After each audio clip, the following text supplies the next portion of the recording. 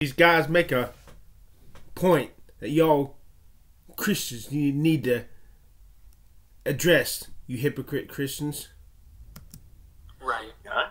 I just saw an atheist actually make a video. It's an old video that I can't... Do you Christians really believe in that shit you peddle? Do you really believe in hell? Why the fuck are you not acting like it? Why do you just blow me off when I'm trying to find some freaking answers? I hope you all go to your own hell.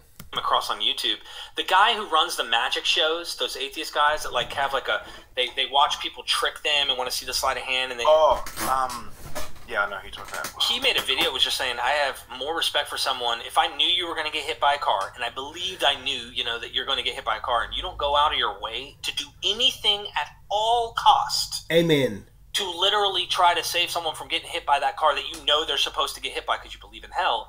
I have no respect for that Christian who thinks that people will go to hell and doesn't do a thing about it. Talking about you, Dr. John MacArthur.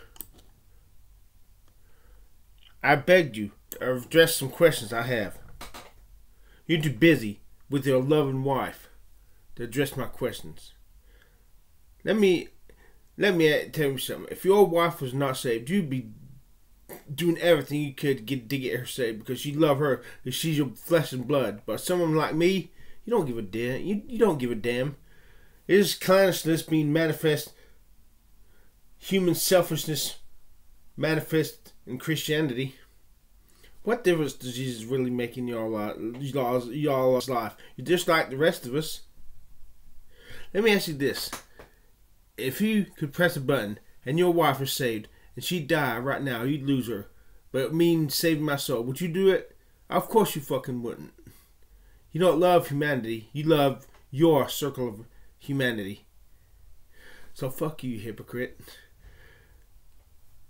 I hope your wife succumbs to a tragedy, so you have to learn to love people, because you are one unloving man. You're the only preacher I know can take something as loving and beautiful as the parable of the prodigal son and make it into cardboard box unloving stuffy pizza. You have absolutely no love of God in your soul, and because of that you are nothing. Read 1 Corinthians 13. Oh, you love your family. You love your in-crowd of church. So long as they keep coming to your church, coming to your church.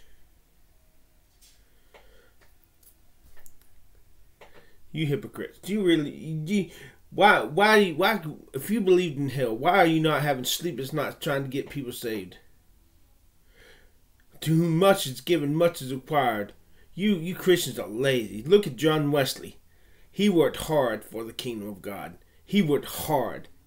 He truly believed that stuff he was preaching. Dr. John DuPont, you filthy rich millionaire, enjoying the fruits of your labor now instead of waiting till your pie in the sky afterlife. You hypocrite. Let me ask you this.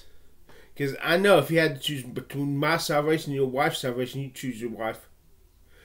This is a cute picture, but I look at it and I want to puke. Actually, just another reason you won't help me answer my fucking questions. And you need to learn some love and compassion by losing your wife to a tragedy.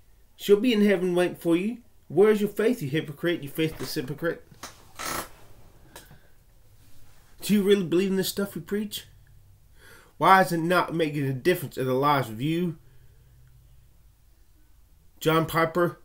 I can't say Paul Washer because it's really making a difference in his life.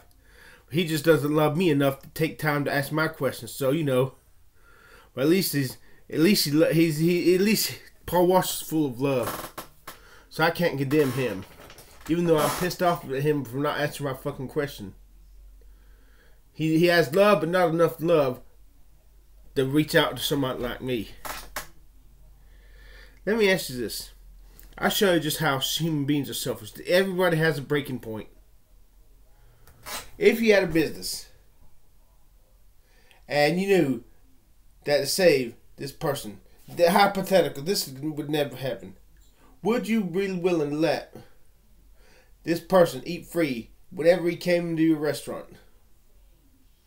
I think he would if it meant saving of his soul. What if it meant anytime he wanted to, he could get anybody a free meal, and you started losing profits, started going in debt? Would you say yes and let him, if it meant the salvation of his soul? Would you say, God, please get rid of him? He's just collateral damage. Let him go to hell. You people, it disgusts me. You cream of the crop, celebrity, rich millionaire pastors disgust me.